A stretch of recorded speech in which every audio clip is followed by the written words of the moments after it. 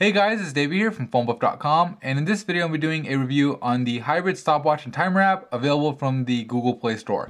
So having the Galaxy Nexus, there was no preloaded timer and stopwatch on my phone, so I actually went to the market, downloaded a bunch of them, and decided which one I liked best. Obviously, since I'm doing this review, this is the one that I like best. So with that said, I'll go ahead and get right into it. So the first thing that I really love about this stopwatch is the fact that it combines functionality with great looks. I found a lot of apps out there that had good functionality, but this looked horrible, and I found apps that looked pretty good, but didn't have the functionality I needed. This one combines both of those things, and I'll show you just how. So, for example, right now I'm on a timer, or timer mode, and it's set to 1 minute. Now I hit start, and you can see this little animation of the second hand going counterclockwise, just like you would with the handheld stopwatch, an old school one. Now I could stop it, of course, and start it again by hitting this middle button. Of course, you have the digital readout right at the top, and you can't really tell right here because it's only at 1 minute, but there's also a minute hand. So I'll go ahead and set it to like 6 minutes, and you can see the little minute hand right here moved along. So as you're winding down in time, this will move as well. Now I'll go ahead and show you what happens when the time runs out. So I'll set the timer for about 5 seconds, hit start. Go to my home screen. You can see it shows up in the notification bar, so you know a timer is active, and we'll just wait for it to complete. And you can see that little pop-up notification. So that's a really cool feature. You'll never really lose track of your timer. Now let's look at the stopwatch really quick. So the stopwatch works in the same way. Of course, the second hand goes clockwise instead of counterclockwise.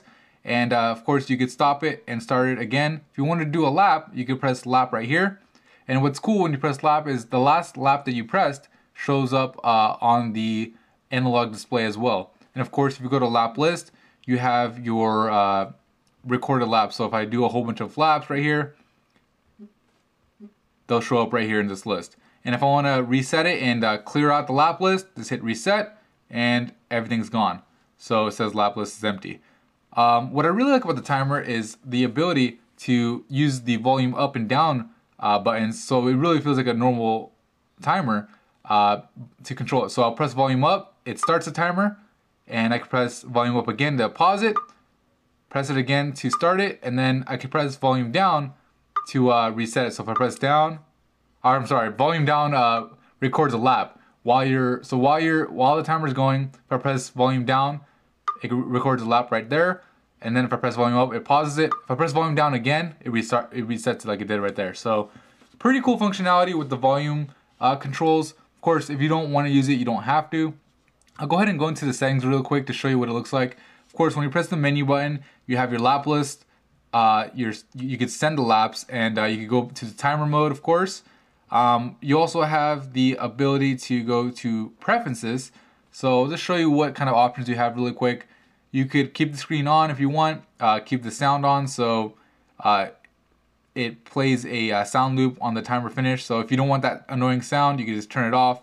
Of course, you could choose what ringtone you want to use for that. And you could also select how long you want the alarm to go on. So I have it for 5 seconds, which is something I don't actually want. Some timers out there will literally keep beeping until you hit dismiss. So I really like this feature because it's not too annoying. And of course, you could also decide whether or not you want vibrate feedback, use volume up and down, and you can even change the color. So I'll go to green and hit back, and you can see the whole theme of the app change. So definitely a really good app. If you're looking for a good stopwatch and timer, I'd recommend this one. The free version is supported by advertisements. I actually bought it. To buy it, you just hit remove ads. Takes you through the little payment gateway. I think it costs $1 or $2. And you buy it and you have ad-free version. Alright, that's it for me in this review. This is Dave from PhoneBuff.com. Thanks for watching it, and don't forget to visit PhoneBuff.com for more cell phone news, reviews, and how-tos. Thank you.